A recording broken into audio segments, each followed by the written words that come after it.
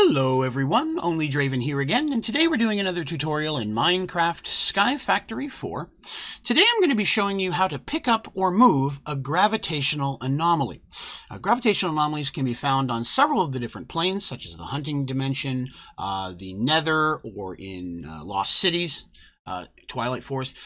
These are used to make one of the types of fusion reactors from the Matter Overdrive mod, but they don't appear in the Overworld. So if you were wanting to have one and bring one back, there's a special process that's needed in order to gather that. Now, if you find this video helpful and you like it, please be sure to click like. But most importantly, please remember to hit the subscribe button. That way you can see all my videos and tutorials as they come out. And a special thank to the ODG community for helping me work out this process. So there's a few things that we're going to need. So right here, we're going to start by making a variable card. We're going to need several of these. Variable card is just a piece of paper surrounded by crystallized mineral chunks.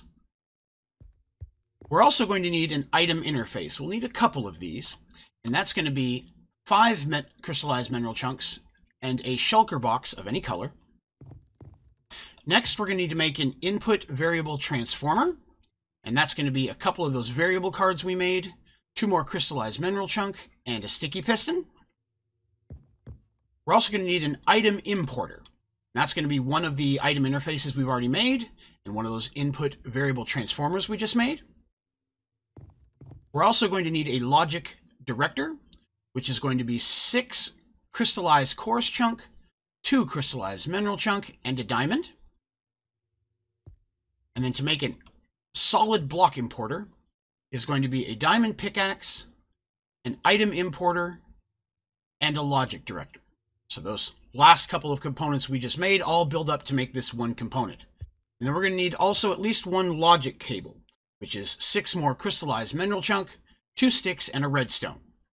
So we're going to need to actually make the process work. We're going to need 1 of the world block importers, 1 of the item interfaces, 1 of the logic cables, 1 of the variable cards, and 1 chest of any type. Next, we're going to need a gravitational anomaly. Now, I've already moved one to the overworld. I'm in creative, so I was able to just drop one down. But this is what they look like, and you can find them all over those other dimensions that I discussed of. Now, they do have a gravitational pull. When you get close to them, they will suck you in, and if you hit them, they will teleport you to somewhere in the near-around area. How far and such can depend on the strength of that particular gravitational anomaly. Now, because I'm in creative, there is no pull for me. But the pull can be a very big challenge when trying to do this process or any work around a gravitational anomaly. There is an ability that you can add if you've turned into an android, which will eliminate that gravitational pull. We do recommend doing that first before messing with this, because you can always remove the Android if you don't want to use it later, once you have that ability. But you can also build around the gravitational, which I'll show here in a minute, as a way of kind of buffering yourself. So the first thing we're going to need is that world block importer. Now that is literally going to just be attached right to the anomaly. As you can see, the anomaly has a space. Not everything will connect to it. Normally it's going to pull most items in and destroy them. But if you right-click side of your anomaly, it's going to go ahead and put that right there. Now the next thing we need to put is going to be a chest. So if you take a chest and you drop it, you're going to see it's going to leave a space in there, and that's okay. We need that space to exist. The next part is going to be our logic cable. Now, the order that I'm putting these in are very important, because if you put the logic cable in before you do the chest and the item interface, many times they are not going to connect in the sequence that you need. So I recommend putting the chest second. Then we're going to right-click on our world block importer to add our logic cable. And then the next thing we're going to add is going to be our item interface. And we're going to add that between the logic cable and the chest. And if it goes through correctly, it's going to go like this. Now, if your interface is above or beneath, then your logic cable is going to turn in an L shape or on a bend, and it's not going to connect with the chest. It needs to make sure that it's fully connected in this order. So once you have them set up like this, you're pretty much done. Next, you're going to go ahead and you're going to click on that item interface.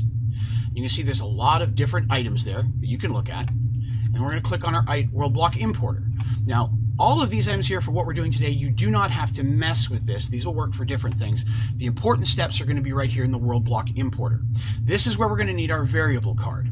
As you can see, there are different abilities, things to do, pick up item blocks, predictable, pick up item blocks, so on and so forth. We're going to take that variable card and we're going to put it in the first slot, which is pick up all item blocks. And you notice that the sound just stopped. When I exit out of the menu, Gravitational Anomaly is gone. When I open up the chest, it's right there. Now you can pick it up, just like any item, put it in your inventory, and you can take it back to your overworld or wherever you want to go, and then you can set it back out into space in order to build your reactor or whatever it is you're looking to do with it.